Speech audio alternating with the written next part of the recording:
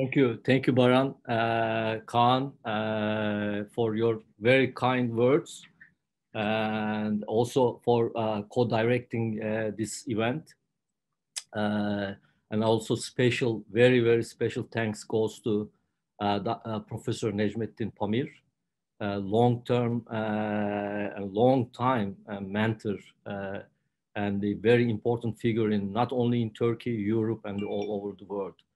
And I'll thank you all participants being here today. Saturday, you can spend time with your family, but this is something we love. This is the love of neurosurgery, and wherever neurosurgery comes, we are there. So thank you for being all here, and I'll start my talk.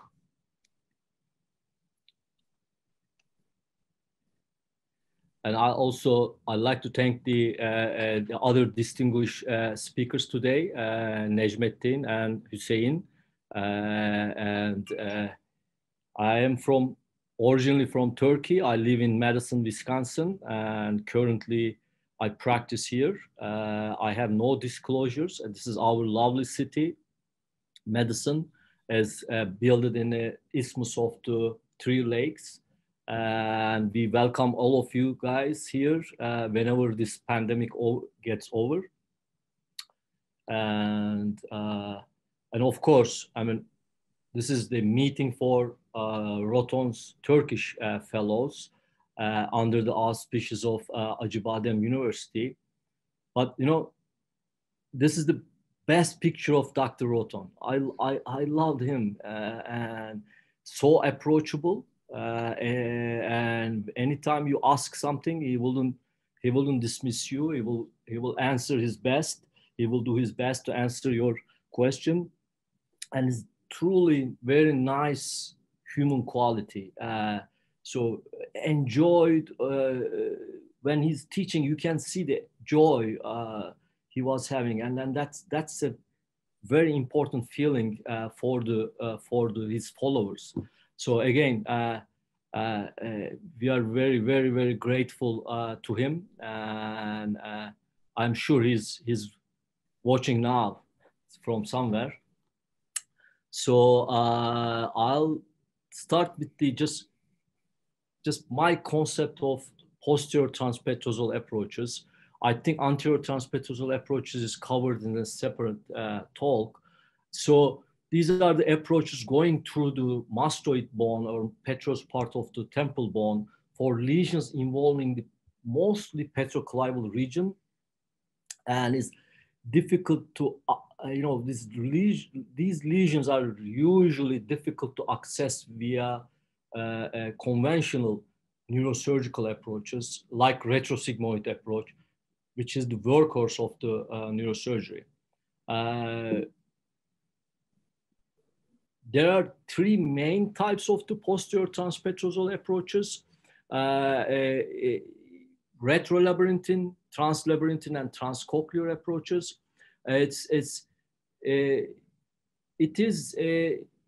There are also so many modifications and different combinations of these, and you can perform these as a pure retrolabyrinthine, translabyrinthine, or transcochlear approach, or you can combine with the others. But the whole idea is accessing the ventral part of the brainstem without significant retraction or traction on the cranial nerves and the brain. And retrolabyrinthine itself, is approach to design to preserve the hearing, but it is very limited approach and limited presigmoid posterior fossa approach, also limited the middle fossa, and you have to transect the superior petrosal sinus. And we like to perform this when patient has a intact hearing or serviceable hearing. Translabyrinthine approach is you are going one step further, a more anterior ventral approach, and then you are drilling you are removing the semicircular canals and the vestibule. So you are sacrificing the hearing if hearing is present, but usually we like to do this approach when the case is there's no serviceable hearing or hearing is so borderline you know that you are going to lose the hearing anyway. Transcochlear approach, another step forward, we are going more ventral again. And this time the function you are, I wouldn't say sacrifice, but function you are risking is the function of the facial nerve, because you are drilling more and you have to transpose the facial nerve. ENT colleagues call this a long transposition. And then when you transpose the facial nerve, you are taking the periosteum, and that kind of devascularize the nerve in a sense. And then patients wake up with the significant facial weakness. It may improve, but it's not going to improve more than better than the Hausen-Breckman grade 3. So anytime you do something, you are taking some kind of function, or you are risking the function. And there are combined approach. You can combine these approaches with the anterior transpetrosal approaches or middle fossa subtemporal approaches. And there are so many of them. The main thing is getting ventral to the 7 and 8 complex, ventral to the 5th nerve. And if you drill more, you're gonna get more, but you are also risking losing the function in some of these approaches. So how I select my approach? I select my approach according to clival level. So for example, lesions located in the first 1/4 of the upper 1/4 of the clivus, from dorsum cellular to petrous ridge, you don't need to do these approaches, of course. And for the second 1/4, petrous ridge from the IAC, and maybe transpetrosal approaches or supratentorial approaches better than the posterior transpetrosal approaches. But if you come to this third 1/4 and the lower, you won't be able to come through those conventional approaches or anterior transpetrosal approaches. So you need to combine this with the posterior transpetrosal approaches. And again, there are so many variations and modifications of these approaches. So my topic today is focusing is this area, and I'm going to convince you guys to why transpetrosal approaches are important, but also selecting the proper approach depends on the anatomy and the pathological anatomy. Anatomy disturbed by the pathology. So if you understand these concepts, you don't go with the one approach, and every patient you may end up selecting a different approach. So briefly going over, I know Necmettin and Hussein will go over these more anatomical details and in a more detailed fashion. So I'm going to be more focusing on the case illustrations, but this is the approach. It's very limited approach. You transect, divide the superior petrosal sinus, and you are presigmoid, but limiting factor is the semicircular canals. And without drilling that, there are other modifications. We know that transcrucial. I'm not going to go into those, but this is a very limited approach, and pure retrolabyrinthine approach alone, without combining with the middle fossa, is a kind of very narrow corridor and only good for the tumors like endolymphatic sac tumors or very selected epidermoid tumors or something like that. So I'm not fan of the pure retrolabyrinthine approach. Translab approach, on contrary, you go more ventral. Now you drill entire semicircular canal. It seems small when you compare to the retrolabyrinthine approach, but it actually gives you a direct access to the internal acoustic canal and more ventral exposure of the brainstem. Again, we are going one step ahead, and we are now on the transcochlear approach. This will expose more anterior, and you are getting to the base of the lesion, which is the petroclival dura.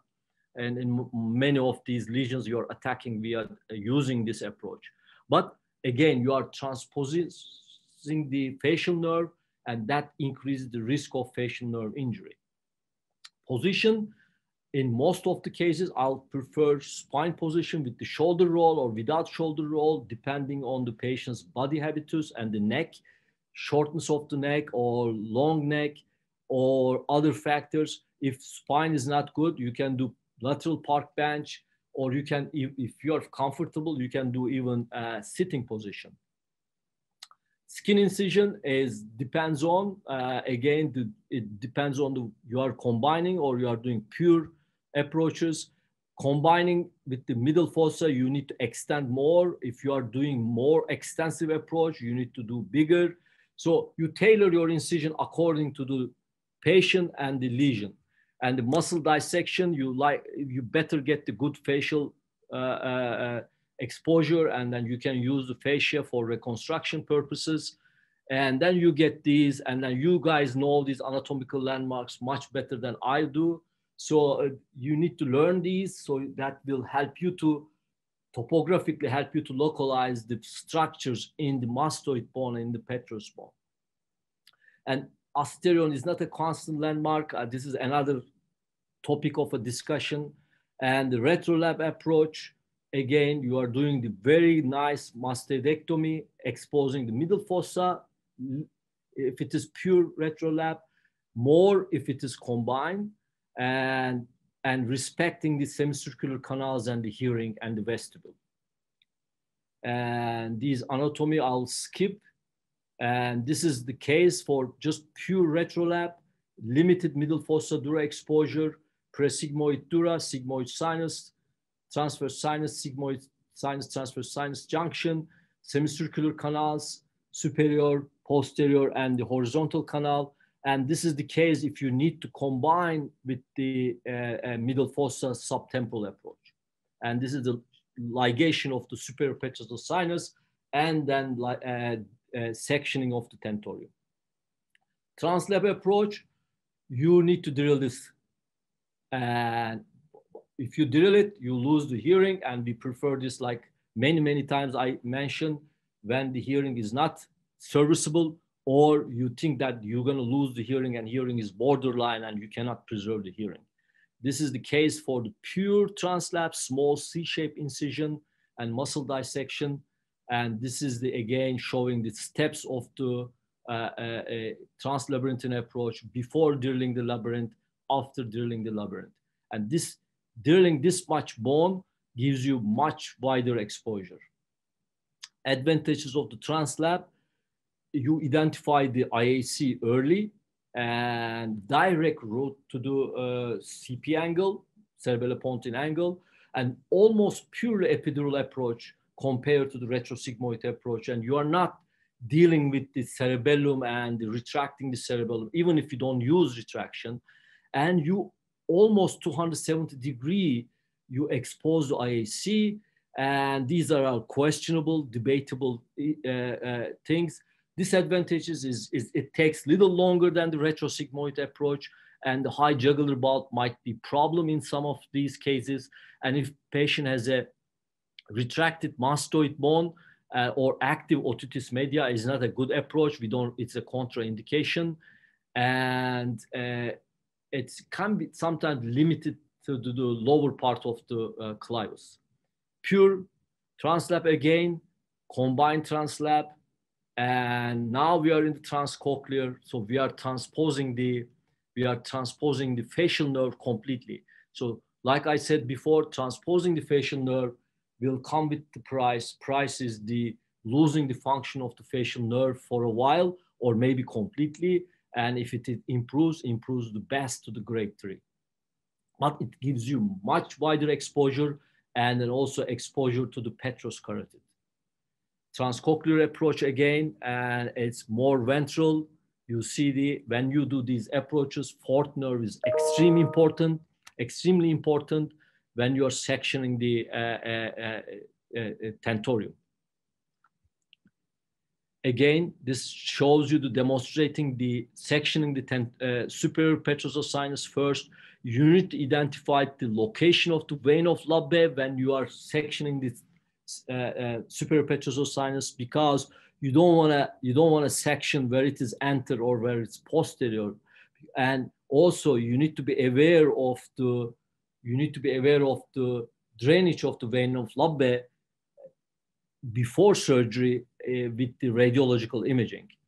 And cranial nerve, like I said, is extremely important. When you are cutting the tentorium, you want to localize the fourth nerve and then cut the tentorium according to that. And another trick is not going posteriorly with your tentorial cut, going anteriorly. If you go posteriorly, it sometimes can be very misleading.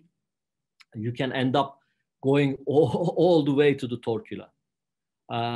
So venous anatomy is important. These are beautiful dissection by Dr. Emel Avcı. So, and in her paper we published from here, you need to know where vein of labbe is draining. It can be transverse sinus, it can be tentorial venous legs, and very, very rarely it can drain into the superior petrosal sinus. So that will preclude the sectioning of the superior petrosal sinus, or you need to know where to section. So now I'm coming to the main point, case illustrations, when I use these posterior transpetrosal or posterior petrosal approaches, and how I tailor my approaches according to the cases. So these are the few cases of the pure translab approach. Pure translab approach is perfect for tumor acoustic neuromas, vestibular schwannomas with no hearing. This is the case, very recent case, a young female with the moderate 2 centimeter acoustic neuroma and okay hearing.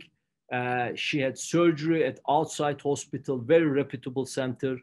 They do subtotal resection via retrosigmoid approach, leave the tumor here, and unfortunately she lost hearing after the surgery and normal facial function, and they continue to follow her. And the tumor grows a little bit, and now she starts having this severe intractable trigeminal neuralgia. If you can see, fifth nerve here on the left side, fifth nerve here on the right side is severely compressed by this tumor. And they recommend radiation or continuing to follow up. We said, no, you come here, we do the translab approach. This is the approach. See, is very limited. You don't see cerebellum at all. You open the dura of the internal acoustic canal. Soon you're going to see the 7 and 8, and opening the presigmoid dura right now, and going first, opening the presigmoid dura towards the internal acoustic canal, and I remove the dura, and still, see, I don't see any cerebellar tissue here. Almost pure epidural approach, and now initial debulking of the tumor, and then after initial debulking, and we'll see more normal structures localizing the superior vestibular nerve. And as obvious, this is I'm sectioning the superior vestibular nerve. This was an inferior vestibular nerve schwannoma, and now I continue to debulking, continuing the sharp or semi-sharp dissectors. Do not try not to use any blunt dissection around the cranial nerves if possible. You can cause avulsion injury or ischemic injury. So again, sharp dissection. This is the entry zone of the facial nerve in the brainstem, and slowly debulking, dissecting, and being patient in these cases. Traction, contratraction, as you know, we know that Dr. Spessler used this technique a lot when he removes the brainstem cavernomas. Traction in the suction and contratraction with the dissecting hand, or other way around.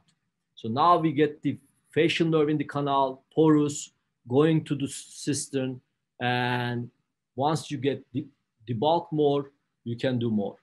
Here, I don't think facial nerve will be a problem. The main problem is the trigeminal nerve, because patient has a very severe trigeminal neuralgia. Again, continuing to dissect, sharp dissection or semi-sharp dissection, and knowing how much traction you can apply.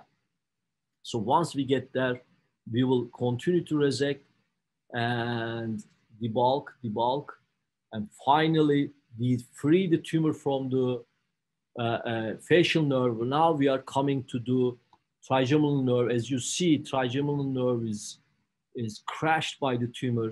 You see the discoloration and why patient was having this severe trigeminal neuralgia.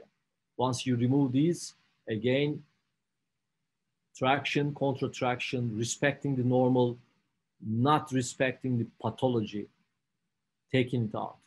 So, and this patient can be cured with this, and this is a good example. And facial nerve shows a good stimulation. That's the trigeminal nerve.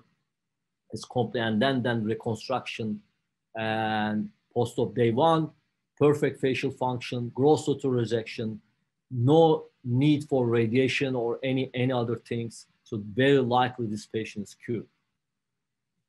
Again, another example, gigantic, not gigantic, but large size, near 4 centimeter acoustic neuroma, 22-year-old nursing school student, and female. You want to preserve the face, but same time you want to give the best. In acoustic neuromas, I am against this hybrid surgery, debulking, subtotal resection, and then the radiation. I decide whether or not I can do gross total resection during the surgery. I don't go there with the, I'm going to do subtotal resection, then radiate. That's not a good aim. Aim should be helping the patient best you can, and you decide that at surgery.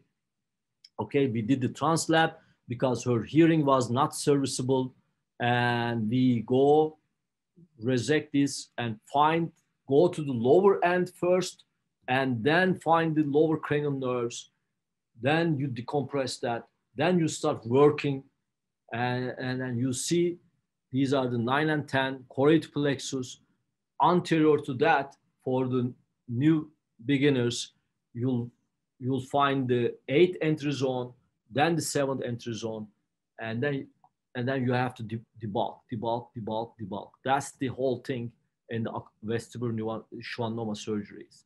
You see, going sharp dissection, and you will have, now we identify the 8th cranial nerve, and these arteries can give feeding side feeders to the tumor.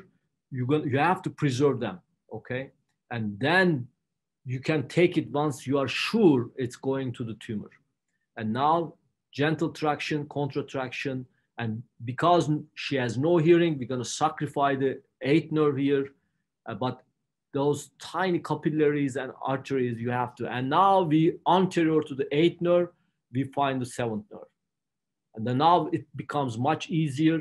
I'm sectioning the 8th nerve, and you go back and forth, canal, and you work between canal and the brainstem, and keep exchanging these dissection planes. When you come to the meatus, there's always dural feeders to the tumor in this location. You have to be very careful, and you use lowest intensity bipolar coagulation away from the facial nerve. And these are and even if you leave tiny tumor in this level, since you devascularize, tumor won't grow after surgery, okay? That helps a lot with removing the entire draw of the internal acoustic canal in this, and that translabyrinthine approach helps you to expose entire canal.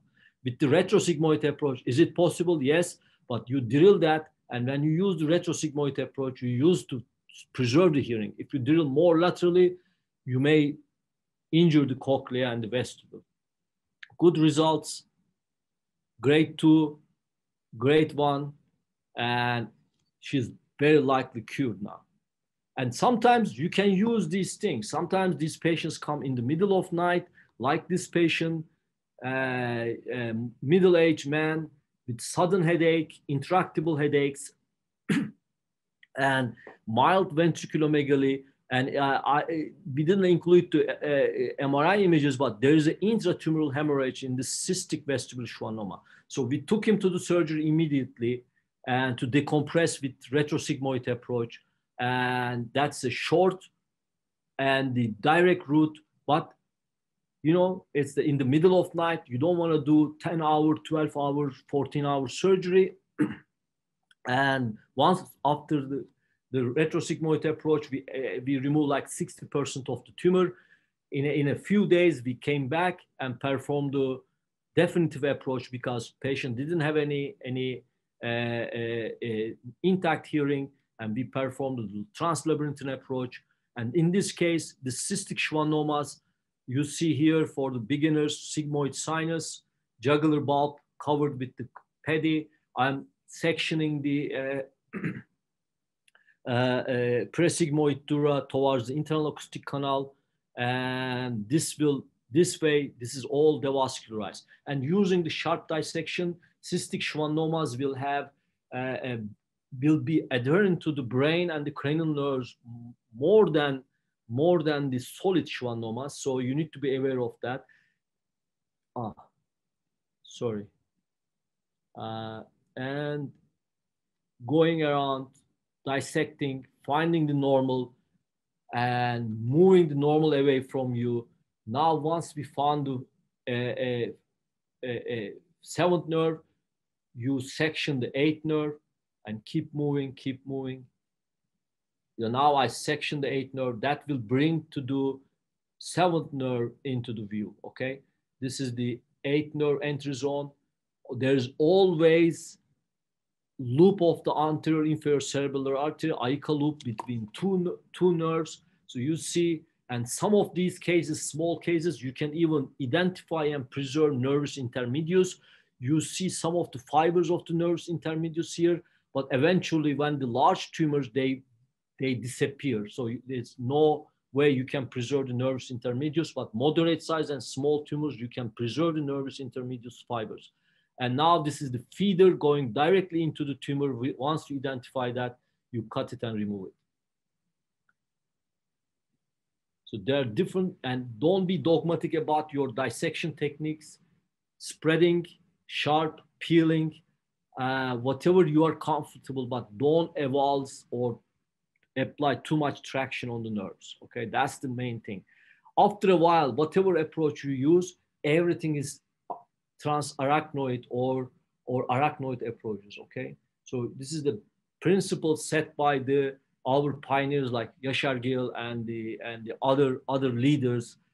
So you see the seventh nerve, and I am mobilizing. This is the canal dura, and it's coagulated. All the feeders coming from the dura to the tumor is gone, and we'll eventually remove everything.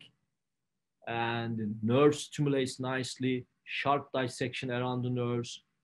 And then if you go way ventral, you can see the sixth nerve and the basilar artery easily. And I'm not dealing with the cerebellum at all. I'm not even seeing the cerebellum.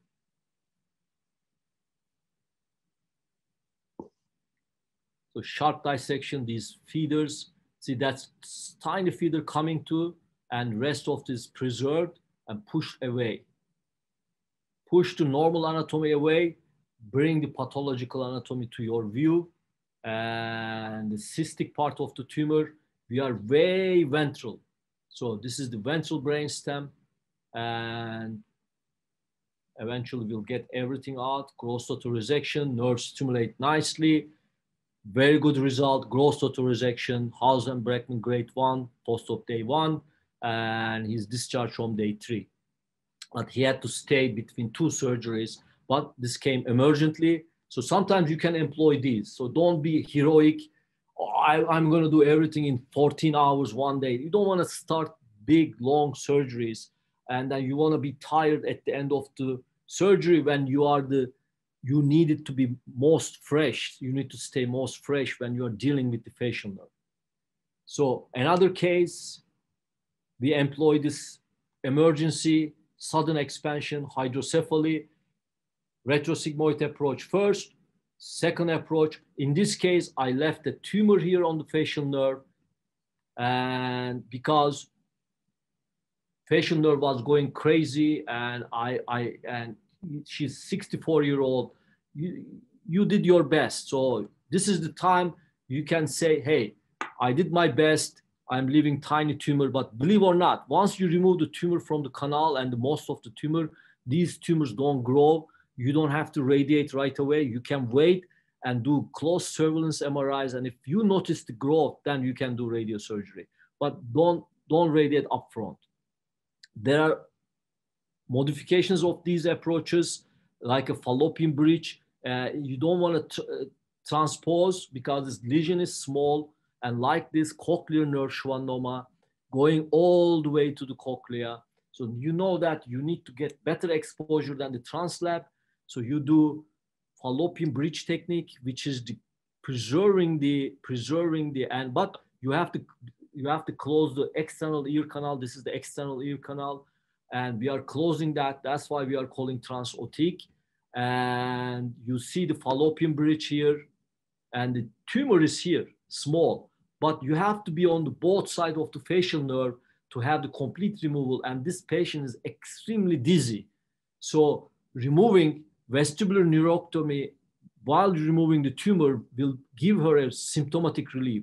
So radiation, it may take 2-3 years to get over the dizziness. So surgery is immediate, but with using this trans-petrosal approach and using the modification of it, you can see an immediate relief after surgery in terms of dizziness and vertigo. Combined trans-petrosal approaches, and I'm going to focus on the only 3 modifications: retrolabyrinthine and the subtemporal middle fossa approach. In first one, this is the case example: 36-year-old man, 6 nerve finding, double vision. It's not complete paralysis, but he cannot cross the side that much, and very large petroclival meningioma with the supratentorial extension. So you cannot just do retrolab here. There's a significant supratentorial extension. You have to combine it. Can you do a retrosigmoid? Yes, you can, but you'll be dealing with it. So all these most bulk of the tumor in front of the anterior to the 7 and 8 and anterior to the 5th nerve. So you'll be retracting these nerves a lot, and this tumor is hard tumor. So you have to have the best exposure you can. And if possible, gross total resection. If not, just leave this part of the tumor, and then you observe the rest. So we did since his hearing was intact, we did the presigmoid retrolabyrinthine approach. See, the labyrinthine bone is preserved. So I'm cutting the tentorium, and after identification of the vein of Labbe, gentle retraction on the temporal lobe. While I'm cutting, I'm going to isolate the 4th nerve, making sure I'm not cutting. And then when you cut towards anterior, okay? Don't go posterior. And now I found the 7 and 8, and now the supratentorial and infratentorial compartments are all exposed, and I am kind of anterior to do, but it's kind of limiting approach. It's not as good as the translap or transcochlear, but patient has a good hearing, he's young, so you do your best to preserve the hearing. So this is the tumor, and these arteries go through the tumor, and you need to be very careful, especially the superior cerebellar artery and the anterior inferior cerebellar artery in petroclival meningiomas. And when you use the CUSA, be careful, don't use extreme intensity of the CUSA. And superior aspect of the tumor, we see the cranial nerve 3. So we are very close to the all the way to the interpedicular cisterns. So Aika loop is entering. We're going to follow that. Aika loop is completely encased by the tumor, but we'll do our best to dissect around it, take the side feeders going to the tumor, and preserve the main bulk of the main Aika, okay? So this eventually lead me to the basilar artery. And I don't know where the basilar artery is right now, but I will find it. So this is the inferior aspect of the tumor as we debulk. You see, and debulking helps, and preserving the normal anatomy, most importantly. So cranial nerve 6 ventral to the tumor. We know that he has a 6th nerve palsy, but we'll preserve the 6th nerve. And then going back to the Aika within the tumor. See, right now I am getting the glimpse of the basilar artery here, where the Aika comes off from the basilar artery. Now you are winning this game, okay? Even if you cannot perform the gross total resection, you'll do near total resection in this. And what helped me, combining these retrolab, preserving the hearing, and combining with the middle fossa subtemporal approach. So now you can see the rest of the basilar, and now this also gives us the more ventral exposure than the retrosigmoid will give. And now cranial nerve 3 will remove eventually everything off the cranial nerve 3, off the basilar artery, and also brainstem. And there's a tiny piece left here. I'm going to go back and clean that, and then we are done. Once that's done, you'll see this is the view, last pieces, and I left a tiny piece. I couldn't get it right here from the AICA, and tiny piece in the posterior cavernous sinus, which I don't like attacking unless it's necessary. So this is pre-op images, post-op images. You will see the residual I left, and this is the residual, not showing. This is immediate post-op here, here, and here posterior cavernous sinus. So again, you see the residual tumor here, and the residual I left in the brainstem is not visible. This is not the residual, but it hasn't been grown, and it hasn't grown anything last 6 years, and it has been his 6th nerve improved, no other cranial nerve deficits. You gave him the best chance. If it grows, you can do radiosurgery. Now we are going to the translab combined with the middle fossa.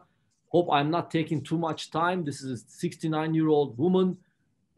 They diagnosed this 2 years ago, and they have been sitting on this tumor.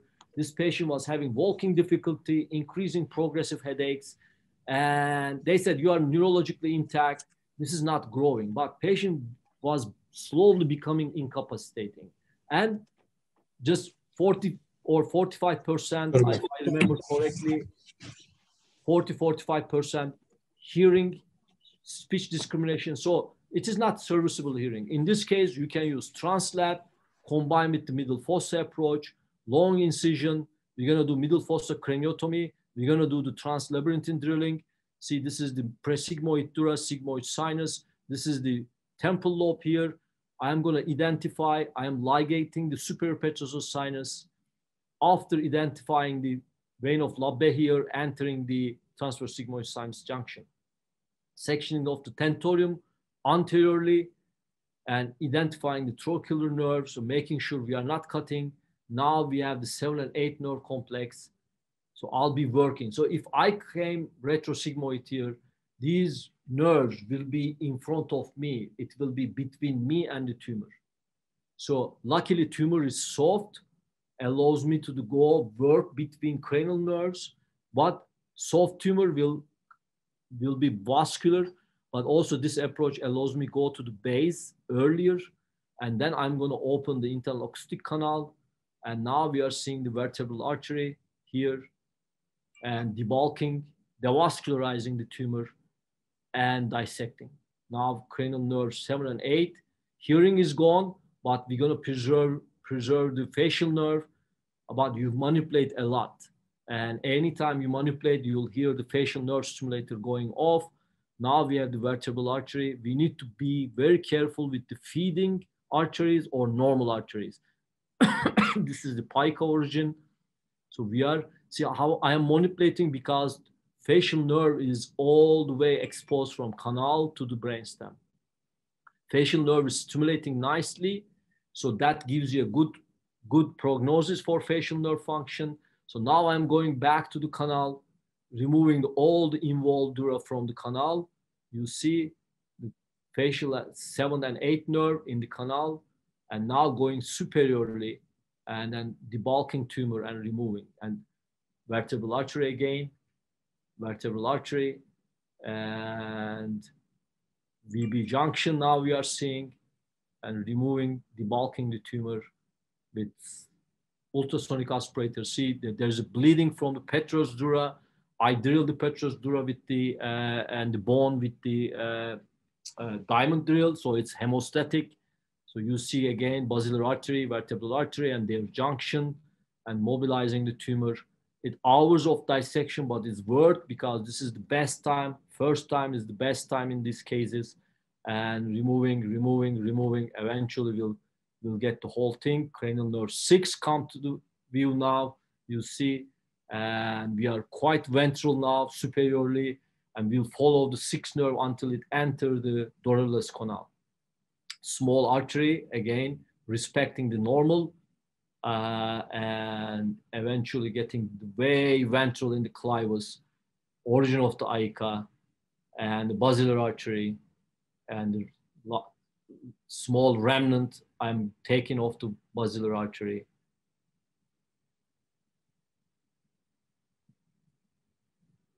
And then the last piece of the tumor. 7th nerve stimulates at the 0.1 milliampere, reconstruction with the fascia and the fat graft, abdominal fat graft. This is immediate post-op MRI, shows you to the good resection, no residual tumor, preservation, the normal anatomy. She woke up with the grade 4 to 5 facial palsy and improved over months. And this is 1 year, is almost grade 2, grade 3. She said, first time I feel so good. I never had I don't have a headache. I feel like my extremities moving around well. And they were sitting on this and calling this like impossible to remove. It is not impossible, but possible, but you do your best to remove either gross totally or very radical subtotal resection. Another case, perfect case, because no hearing at all, wheelchair bound due to the motor weakness and the progressive weakness, and they send him for radiation. Come on. I mean, you radiate this, he'll be completely quadriplegic. So we did the translab. Okay, yes, we left the tumor. He's 68, and this is in 1 year. He's walking normal, good Wisconsin farmer. Okay, no need for radiation now. This is not a petroclival meningioma, but again, a meningioma, very extensive meningioma involving the petrous bone and the mastoid bone. So you see you have to study the venous anatomy well. Entire bone is diseased. Yeah, you need to do very extensive drilling here, and that's what we did. And again, I'm going to skip this because of the time. I'm already taking too much time. I apologize. And then this gives you from temporal lobe, okay, from temporal lobe to all the way to the internal acoustic canal. And sigmoid sinus is occluded. I'm confirming that with the needle puncture. This is the temporal dura, posterior fossa dura, and we'll drill all these and then get to the dura and extensive drilling. And we know that it's going to be aggressive meningioma, okay? So either it's going to be grade 2 or grade 3, facial nerve, removing the dura of the canal with the tumor, and eventually getting everything out, getting the dura, sigmoid sinus, cranial nerve, fourth you see there, and everything has to go as much as you can. Of course, you cannot change the cells, but you do your best to minimize the residual pathology. And this is the final view, and this is the final view when we utilize the combined posterior transpetrosal approach. And she received radiation because it was grade 2, and she's been doing well. And these are the examples when you use the transcochlear approach. Transcochlear approach, I will not use if patient has a normal facial function. And this is the drastic case of the poor management. Young man with the double vision, 6 nerve palsy, they go do the retrosigmoid approach, and they took like almost 10-20% of it, and they gave the patient to cranial nerve 3 to cranial nerve 12 deficits, completely out. Why? They retract the cerebellum. They probably were fighting with the cerebellum and tumor, and then they applied traction to all those cranial nerves. And when patient woke up, patient had a paralysis of 3 to 12. Can you imagine? He had a peg, all that stuff, and then I had to be involved in this case, and his facial function didn't improve 6 months. We waited more, it's not improving. And this is the case you can do transcochlear approach because you don't worry about facial nerve. Maybe it will improve, but you do your best to get the tumor out. And a young man, you give him a good functional status. And then after he improved lower cranial nerve function, we went back and we did the transcochlear approach, transpose, and left this much tumor because I couldn't get it, and I don't like attacking the posterior cavernous sinus unless it's really necessary. And believe it or not, his facial function improved to the 4 over 2 years. Other cranial nerve functions completely improved, and he has been tumor stable for almost 11, 12 years now. And this is another example, illegal resident, no facial function due to the gunshot wound in his country. And he starts having the progressive difficulty, walking difficulty. Again, this is the perfect case. And they were told us he cannot have MRI. Believe it or not, he had the post-op MRI and nothing happened due to the gunshot wound. It's a very lucky case. But we achieved near total resection. Again, I left the tumor here and he disappeared. I don't know his follow-up, but he had he didn't have an additional post-operative cranial nerve deficits.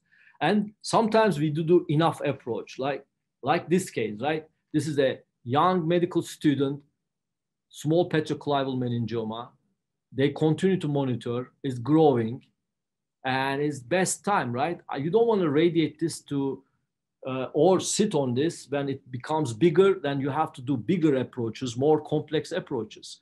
Or you don't want to radiate this to turn to the acute issue in a chronic issue.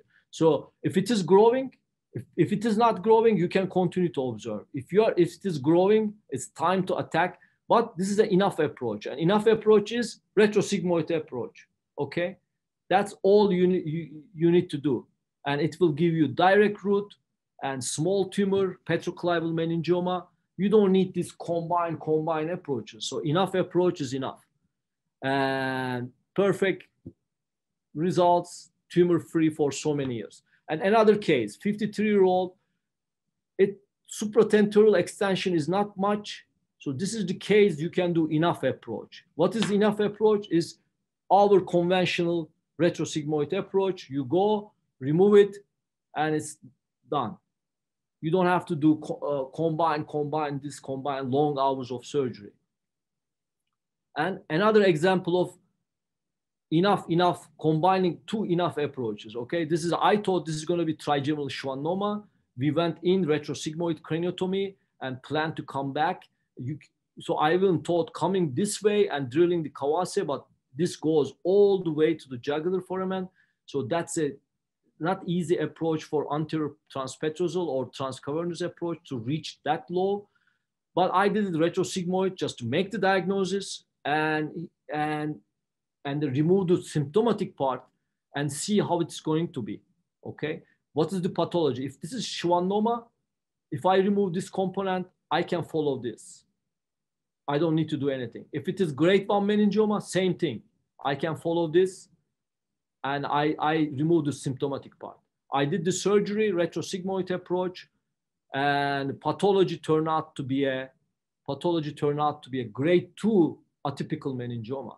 So if this was a 70-year-old, I will radiate. She's almost 60, 59-year-old, healthy person. And if it is grade 2, I need to do my best, okay? So I said, okay, we remove this part. We removed it, and I don't want to take your time. This is a not very complex case, removing everything, leaving the tumor in the Meckel's cave region, and decompressing everything. And pathology came back, grade 2 atypical meningioma. Now, that changes the game plan, okay? If this was a schwannoma or grade 1, I could follow, and this is her MRIs immediately post-op. But if it is grade 2, I need to do my best. And that is coming from the supratentorial all the way and doing the transcavernous approach after anterior clinidectomy, extradural anterior clinidectomy, and opening the membrane between V2 and V3, you see the tumor here. And this is completely epidural approach at this stage, and removing the tumor from the posterior cavernous sinus and removing the tumor from the Kawase, I'm sorry, Meckel's cave, and working between the cranial nerves V2, V3, and the lateral to the V3 between GSPN and the petrous carotid. And then soft, it's not very soft, but the nice small intensity. Now I am in the Meckel's cave because it's CSF coming, removing the last piece of the tumor and packing with the fat. This is the result. And she's currently receiving the radiation because we like to radiate the grade 2s even we achieve the gross total resection. And now a case example, any approach is not enough, okay? Because you'll have this complex cases involving the orbit, sphenoorbital, cavernous, petroclival, going all the way to the jugular tubercle, jugular foramen, and patient had 6 surgeries, multiple gamma knife radiations, experimental chemotherapies. He's panhypopid, doesn't see, and he is completely ophthalmoplegic. And tumor is growing. Now the risk is the other optic nerve. And how are we going to get this and give him the best chance? He's 48, and all you want to do, give him a, and this is a grade 2 atypical meningioma, radiation-induced meningioma due to the childhood histiocytosis, okay? So this, you want to give this patient to do your best, and so he can survive a few more years with his family, okay? But while you are doing this, you have to get over this complex situation, and then that is, first you do balloon test occlusion. He failed when we induced hypotension. Then you have to do bypass. And I spent hours finding these nerves, finding the MCA branches because it was scarred down, so many surgeries in the past. And now I'm doing since he failed, I have to sacrifice the IAC from neck to do bifurcation. And you don't know the posterior communicating and anterior choroidal artery. So this is the M2 I could find. And then the radial artery, proximal, first distal bypass, and then toe and heel sutures. I don't want to spend time. And then this is the common carotid artery because he has a high bifurcation. We are using the aortic punch to make a hole in the common carotid artery. Due to the high bifurcation, I couldn't do the external carotid bypass. This is the radial artery. It's quite short, but my assistant is bringing it in and doing this bypass. Once this bypass is done, it's working.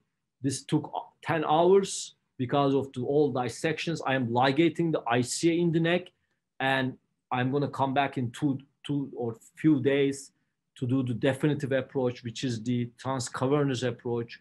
Now I spent hours to find normal IAC, normal M1. And this is probably they had the bleeding from the carotid. They put the gauze and the glue, you see this region. And I couldn't find the choroidal or PCOM. So eventually I exposed the ICA bifurcation. I put the temporary clip. It's already in the neck, is closed. So no changes in MEPs, SSCPs for 40 minutes. So then I took entire internal carotid artery, cavernous carotid artery. I did the orbital cavernous exenteration and removed part of the tumor, most of the tumor from posterior fossa. When I couldn't reach to do a jugular tubercle, I stopped. I came back as a retrosigmoid approach. Did I remove gross totally? No, but near totally.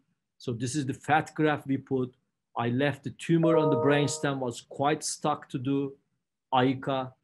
And I left the tumor in the hypothalamus region, and which was quite stuck to do perforators. And the bypass is patent. He woke up fine. He remains fine. And we gave him the best chance. I don't know when he's going to have the recurrence, but at least I gave him the best chance. Okay, so you need to every case is different. You don't do one approach all the time. Okay, you need to be versatile. So why? So first, patient's neurological findings, most important thing. Okay, you tailor your approach according to the neurological findings and according to the normal anatomy and the pathological anatomy. Hearing status plays very important role in choosing the transpetrosal approaches and modifying them.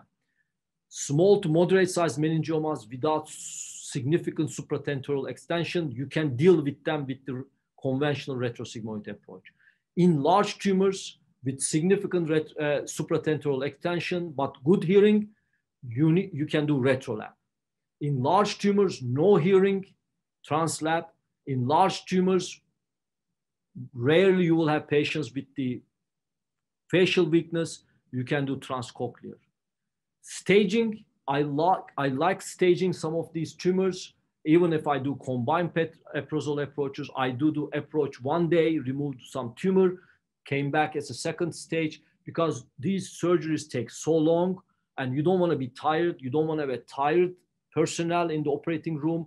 And the patients get tired too, even under general anesthesia. So give them a few days, let them recover from the anesthesia, and then come back when you are fresh. Summary, thorough knowledge of the temporal bone anatomy, go to the lab, okay? Without lab practice, you cannot perform these surgeries, you cannot perform bypasses, you cannot do any. So use your time to go to the lab, and that's the Rhoton's legacy, right? Yaşargil's legacy, all these pioneers' legacy, going to the lab, spending time. Believe or not, these are the pictures from 1953 or 1957.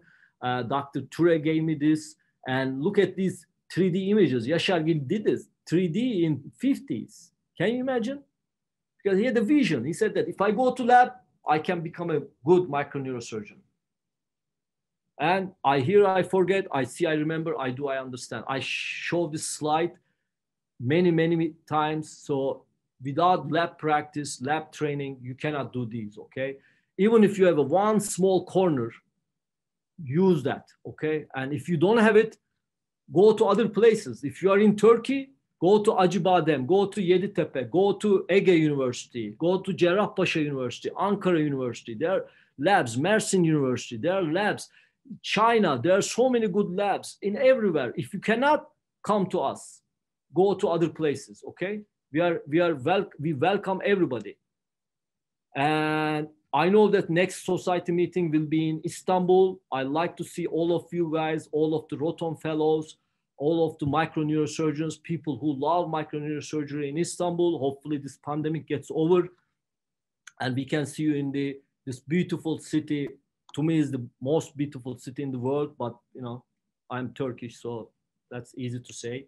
And microsurgery resurgence. We are not going to let microsurgery die, okay? We are not going to, our mentors kept them alive. Dr. Pamir in Turkey and Professor, it started everything with the Professor Yaşargil, Roberto Hiros, Robert Spetzler. They kept this alive. We need to carry on their legacies, okay? And you guys invited here many good speakers, Dr. Liu, Jim, and Aaron, Dr. Spetzler. We need to, and you guys, young guys, need to get this flag from us, carry this flag, okay? So we are not, microsurgery is not gonna die. We are not gonna let that happen. Okay, I got fired, so I got excited. Thank you very much. I'll stop here, and I'm happy to take any answers. And I apologize for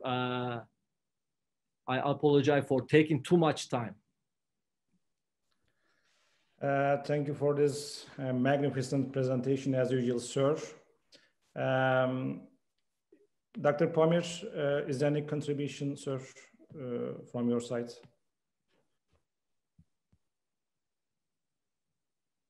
Well, thank you very much, Mustafa. This is a really wonderful lecture. Thank you. Thank you very much.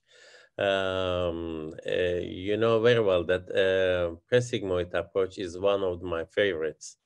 But I saw your on your slides also. Is there a need to do so much bony removal. I mean, making craniotomy for subtemporal and posterior fossa, because I realized that sigmoid sinus limits our posterior retraction, and labbe limits our superior retraction of the temporal lobe. Whatever we remove the bone, I mean, make the craniotomy, this is our limitations. And for many years, I do go directly to that triangle, expose the sigmoid sinus and a little bit temporal dura, and I open the posterior fossa first and cut the tentorium and ligate the superior petrosal sinus. What do you think about this? I think Professor Palmer, you are right. So if you don't need to drill all these, and that's why I want to show you, all of you. There are certain cases, unfortunately, when they reach the huge sizes, and if the hearing status allows you to do the widest exposure possible. But in certain cases, retrolab, in certain cases, retrosigmoid works very well. And then when you get more experience, you tend to do less bony exposure. No question. During the young, early years, you always worry about the retraction and other things, and then you want to do OZ, for example, or very wide exposures. But as you get experience, and you do less and less. I haven't done any OZ last 10 years. And if I can, I would like to go retrosigmoid or retrolab. If I cannot, if no hearing, translab definitely gives you much better exposure in the internal acoustic canal. So I wholeheartedly agree with you. Thank you very much. Thanks a lot. Thank you, sir. Dr. Baskaya, if you don't mind, we have some question from audience. Of course. Okay. The first question, a participation asked that, what do you do when sigmoid sinus is damaged during surgery, sir? If this depends on what stage of the surgery. If this injury happened at the early stage of drilling, nothing you can do. You just pack with the small gel foam, or not too small gel foams, and the pedis, and then extend your exposure proximal and distal to where you have injury. And then if you can, you have to repair primarily. If not, put a patch or something, and then the nice pressure on it. If it happened when you are dissecting and you're already exposed, you just try to repair it with the sutures. And I think best suture is 6-0 or 7-0 Prolene or nylon you can use. It happened to me, so I repaired it. And same with the transverse sinus. And if it is unrepairable and nothing you can do, you need to know before surgery, is that sigmoid sinus is dominant or not. If it is dominant sinus, it's not good. So what I suggest, best thing works for the dominant sinus injury, stopping there. You have to put ventriculostomy or something to measure the cranial pressures, lowering the blood pressure, and put sometimes pentobarb coma to few days to reduce the metabolic demand, and then get over that area. If it is non-dominant sinus, very likely nothing will happen. And what I do for before surgery, I learned from Taka Fukushima, Sometimes I go transsigmoid too. Professor Pamir said very well. Sigmoid sinus is the main obstacle in your way, but whichever approach you do, presigmoid or posterior sigmoid, always obstacle. So sometimes if it is non-dominant, very small atretic hypoplastic sinus, you can take and you can do transsigmoid sinus, transsigmoid approach. Sometimes you are not sure, you can put a temporary clips on the sigmoid sinus, wait, there's no brain swelling, nothing, you close, wait 24 hours, do imaging, no changes, nothing in the imaging, patient is doing fine. That means patient is going to tolerate that sinus ligation and transsigmoid approach. So you can do that too. So this is elective conditions though. For urgent cases, repair, stop the bleeding first. And in extreme cases, you cannot do anything, dominant sinus, do your best to get the patient over that period. Thank you, sir. Another question. After cutting the 8th cranial nerve, does you take it away with a tumor, or does you stitch the nerve endings to each other after taking the tumor out, sir? First of all, I don't know who asked this question, but I am cutting the 8th nerve because patient has no hearing. Yeah. So I don't need to repair again. So translab approach, I want to reiterate one more time. Translab approach is the approach you do when patient has no hearing or you decide to sacrifice hearing. And that's why you are cutting the 8th nerve. And you are for the acoustic neuromas, you are cutting vestibular nerves too, because they're the origin of the superior or inferior vestibular nerve, they're origin of the tumor. Yeah. So suturing back, meaningless. Yeah. Thank you, sir. It was so educational, Professor Baskaya. I'm sure the listeners think like me. Thank you very much again, sir. Thank you, Baran. Thank you, Kaan, Professor Pamir. Thank you very much for hosting me. And I see Hussein and Necmettin, and I'm looking forward to hearing their lectures. I need just 5-10 minutes break, then I'll be back. Of course, sir. Yeah. Thank you very much. Thank you. Thanks, everybody.